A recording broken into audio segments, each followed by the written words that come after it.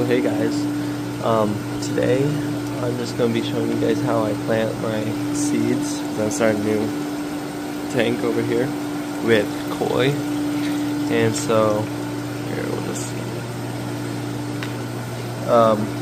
Right now I'm going to plant the sunflower seeds, so I would just rip off a little piece of the paper towel, grab a seed and just wrap it in the paper towel like so. As best as you can, I guess. Sometimes it can be a pain. So the purpose of wrapping the seeds in the paper towels is to help them germinate as well.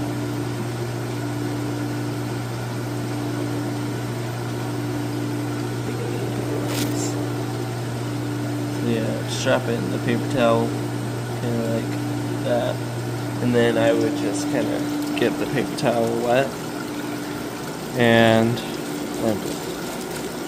just put it in the gravel wherever you want, and so yeah.